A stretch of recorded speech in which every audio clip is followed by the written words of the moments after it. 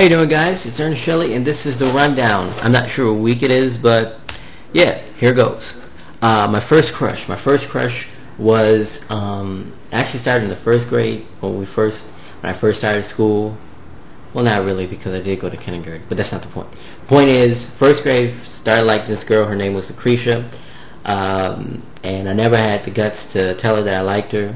You know, I was what, 5 years old. So, but I knew that I really liked her. She was so cute to me.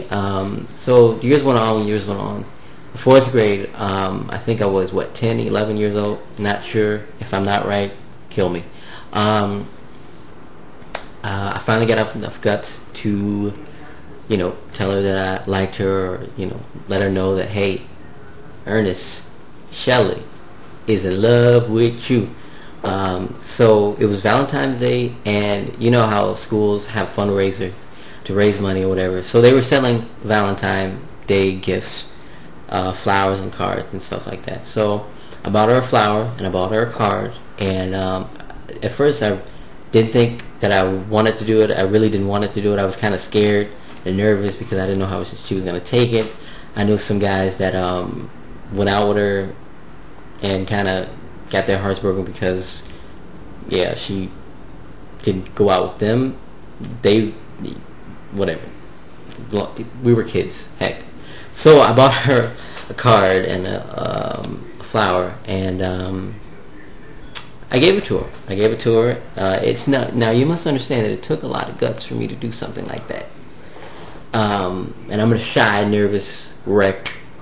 I'm a very shy guy, so yeah. Anyway, so I gave it to her, and you know what that bitch did?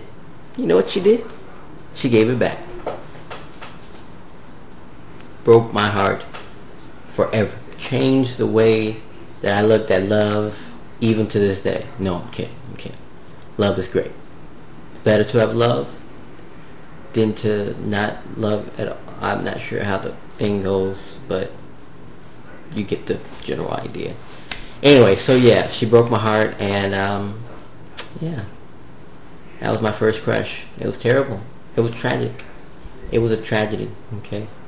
That was one day that I will remember for the rest of my life. She gave my flower and card back, y'all. Do you know what that did to me? Do you know what that did to my mind, okay? Do you know?